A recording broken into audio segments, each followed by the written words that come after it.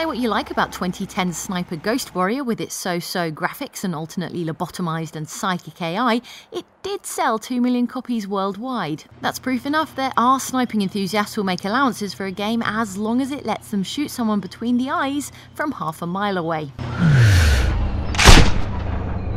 But here's the good news. Those 2 million sales meant the game's developer, City Interactive, could afford to splash out on the shiny CryEngine 3 graphics engine for the sequel, Sniper Ghost Warrior 2. You're looking at it now.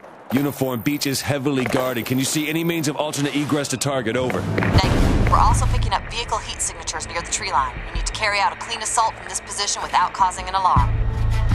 Perfect. Diaz, you owe me big time for this.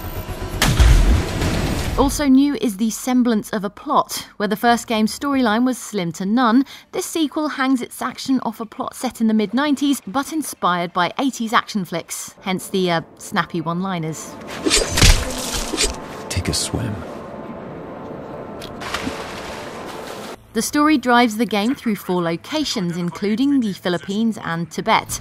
Along the way, you'll mix up the classic long-range sniper action with up-close stealth segments, in which you'll have that knife and, say, a silenced pistol. In the stealth mission on screen now, for instance, you're paired with a spotter who has to talk you through the level while you sneak around on the way to rescue your lost rifle. Hold on. How many rounds you got in your handgun? 15.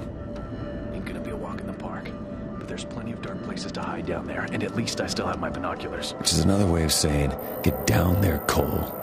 Well, you're the hero, not just a spotter. Plus, it is your rifle. Cheeky bastard. Check the searchlight before going through that bridge. An alarm here means we're as good as dead. Better to let him be. You can circle around, sticking to the path. I think I'm doing enough damage. That remorse I hear. No. Economics.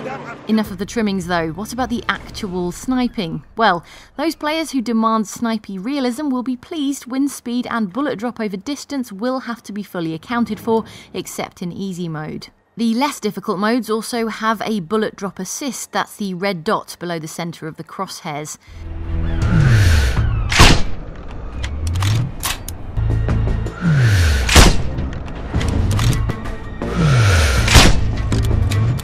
There's also heat vision for spotting your enemies through the jungle and binoculars for tagging them, and slow motion bullet cams.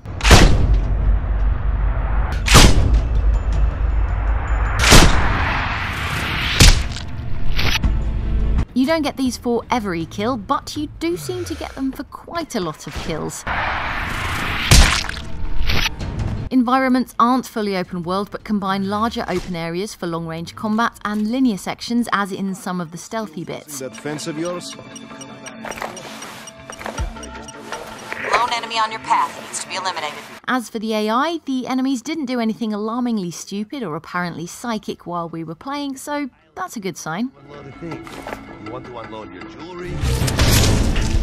Stay tuned for more details on Sniper Ghost Warrior 2, including the new multiplayer suite with its team deathmatch mode between now and launch in mid-January.